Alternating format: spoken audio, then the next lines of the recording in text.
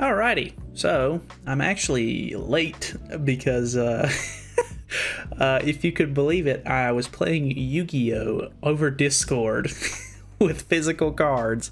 That's neither here nor there.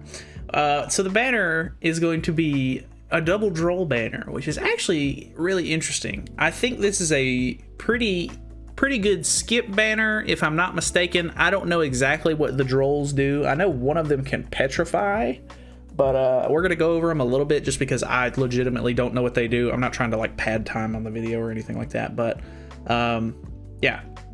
New heroes, we're getting blue and green Drole, which is really interesting. I know that like some of the teams on JP actually do run a Drole. I don't know which one they run, but I don't know. He may be an okay unit. I just don't know anything about him. I don't particularly think I'm going to spend any gems on the banner because I'm not really interested in him, to be honest. But I don't know. We'll look at it. Actually, before we get into the rest of this, let's go ahead and do a quick overview. I'm not going to go too hard on this. So increases allies attack by 3% for every buff on the hero. So that's kind of interesting. His commandment is apply a buff that increases resistance by 30% for 3 turns every time an ally or enemy receives damage from skills in PvP. Okay, so he is a PvP unit, which means I probably don't have a whole lot of interest in him, honestly, because I don't really play a lot of competitive PvP. Inflicts damage equal to 200%, 200% and petrifies, so this is probably the one that they use on JP, and then 250% and petrifies for 2 turns, so that's kind of interesting. It's kind of, I mean, obviously it's not as good as, you know, King's cards or anything like that, but I don't know. I'm pretty much the same thing, honestly. Heavy metal, so it's kind of like Deanne. Taunts enemies and increases HP related stats by 15% for 1 turn. Becomes immune to petrification effect, so that's kind of interesting. That's actually a good counter for King in general because people run King a lot. Taunts enemies and then 20% for 2 turns. And then 30% for 2 turns. Okay, interesting. Inflicts charge equal to 455% of attack on all enemies. So it's an AoE ult, which is kind of nice. I feel like they don't really do a whole lot of AoE ults anymore. So that was blue Drole. Green Drole is every time an enemy's ultimate gauge reaches 5, disable ultimate moves for 2 turns. Okay, so if I'm not mistaken, I remember when this one came out on JP and people were really interested in this unit because they thought that this was going to be like the best counter. But if I'm not mistaken, I think you can just purge this off. Like you can just you can use King to purify and get rid of this debuff on you because it's literally just disables ultimate moves. It's just like a buff that goes on you. Which isn't as good, obviously, but I mean, I guess if they aren't running King, it helps, but, you know, either way. Same commandment, of course, inflicts detonate, which is 20% extra damage per ultimate orb, so that's kind of interesting. 160, 240, and 400% on 1 enemy, so nothing too crazy there. Bedrock Arise inflicts damage equal to 120% of attack on all enemies, and then disables buffs and debuff skills for 1 turn. Okay, so kind of interesting. I think this would be the Drole I would be more interested in, but I'm pretty sure the Petrified Drole is a lot better. And then obviously it has the same ult. So nothing too crazy. I'm probably not going to summon on this, but you know, if either of these Droles, you know, tickle your fancy, go for it. New events, moments we remember, top 5. Remember the flower fields, a more powerful Hendrickson is coming for the main story and important events again for all kinds of rewards. That's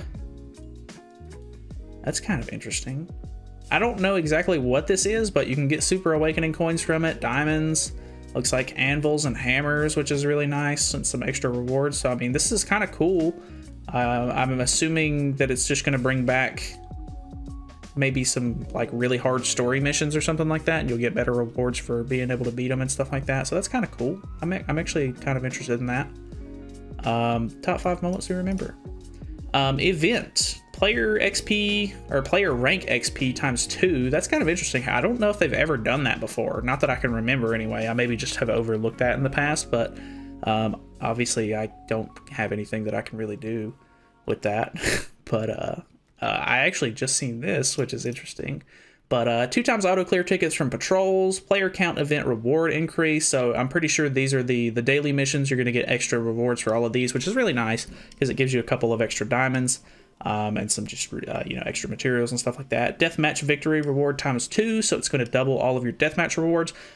For these events right here, it's a really good idea to go into your knighthood if your knighthood is leveled up enough and buy the demon food, so that way it doubles your match rewards again. You can get a ton of demon, like limit break materials and stuff like that with these. So I definitely recommend doing that if you can. But other than that, this is just a really nice event in general. So make sure you try to do at least a couple of death matches a day, if you can.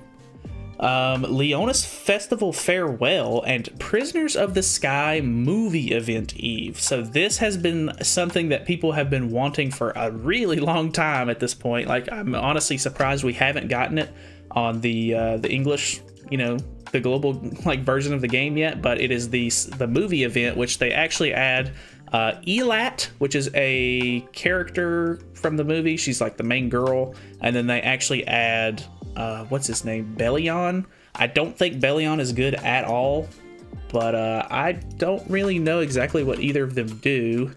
We're just gonna do a quick glance because I don't really think that either of them are super great. A lot of people have been using Elat because she has some sort of, I think it's this, increases crit damage of allies by 5% per hero skill use. So people will use this to buff their sort of like passive crit chance. This might be interesting to do, but if I'm not mistaken, a lot of JP banners end up putting Bellion as one of the extra characters on it. And from my understanding, he is just not very good. Heals 30% of diminished HP every time a debuff is removed from the hero. I mean, how often does that really happen unless it just, I guess falls off, like if the timer on the debuff goes away. Shatter for 120% on all enemies, etc. So at least he has an AoE, I guess. And then he can deplete ultimate move gauges from one enemy, which is kind of interesting.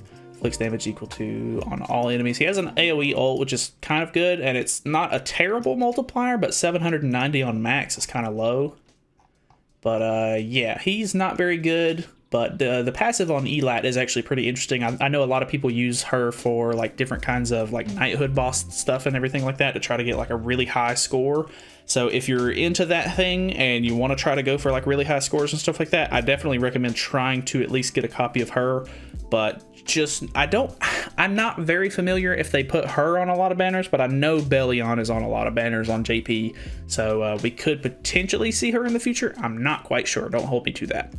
Anyways, the 3 costume sets for Drole are coming, of course. Drole costume sets, new bundles, which is always really hit or miss. They're either really too expensive and you don't get enough out of them, or, it is what it is. This is actually a really cool picture of Liz. New engravings, they're actually finally giving engravings to Simon and Dogetto, and of course, because Drole is coming, he's going to be added to the engravings list as well. Green Gloxenia is getting added to the Part 2 banner, and the Race Draw 2 tickets, which is really nice. So I actually have one Part 2 ticket that that I saved just in case, but it is what it is. And then a whole bunch of stuff is ending, and they're actually fixing a couple of things. Remove some missions from the final boss Taizu's battle score application list that were not applied, or not actually applied. It's kind of interesting. Attack disable, and then buff/debuff disable. Interesting. So I guess nothing too crazy. Obviously, kind of a small patch note, honestly, but at least we know now that the new banner is either skip worthy if you're into it, or if you really want Drole, you can go for that. But at least you know who's coming.